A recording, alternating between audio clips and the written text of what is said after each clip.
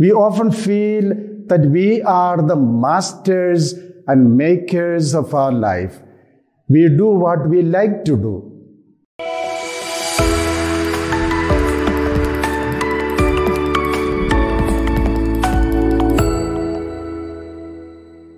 My dear sisters and brothers, praise be to God.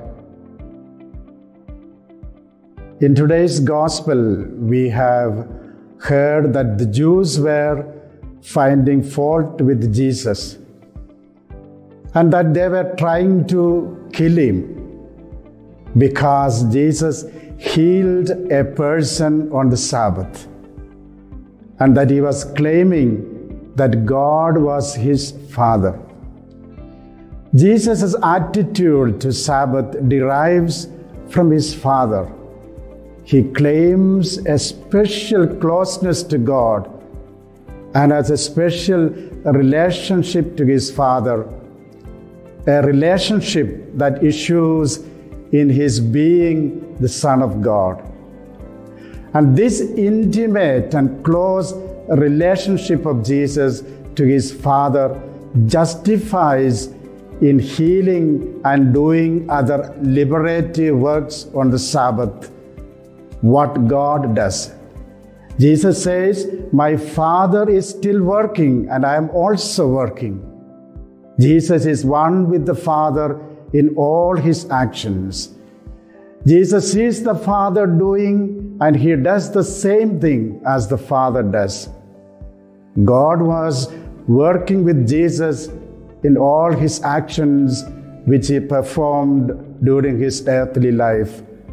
God's redeeming and healing presence was always in every action of Jesus.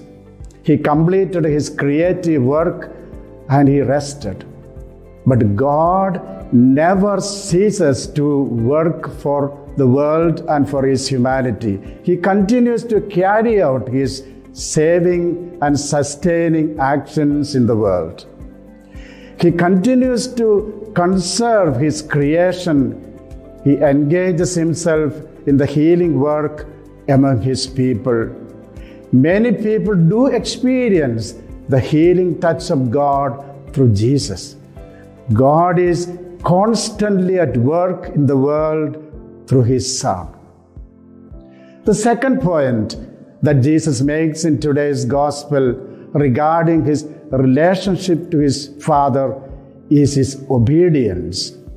He obeyed his Father willingly. He did nothing that was contrary to his Father's will.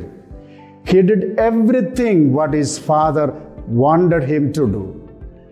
Everything that he did was out of his profound love and obedience to his Father. That is why he says, "I can do nothing on my own authority, but only what he sees the Father doing." Jesus always relied on his Father and he never did anything independently of his Father. We human beings are just opposite to that. We often feel that we are the masters and makers of our life.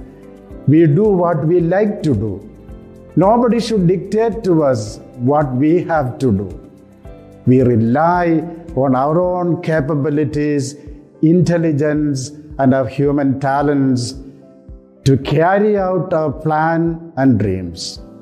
As the children of God, we can turn our minds and hearts to God so that we can draw inspiration from God for our day-to-day activities. Can I be able to say, I will do only those things which the Lord wants me to do? During this season of Lent, am I ready to do the will of God in my life? Amen.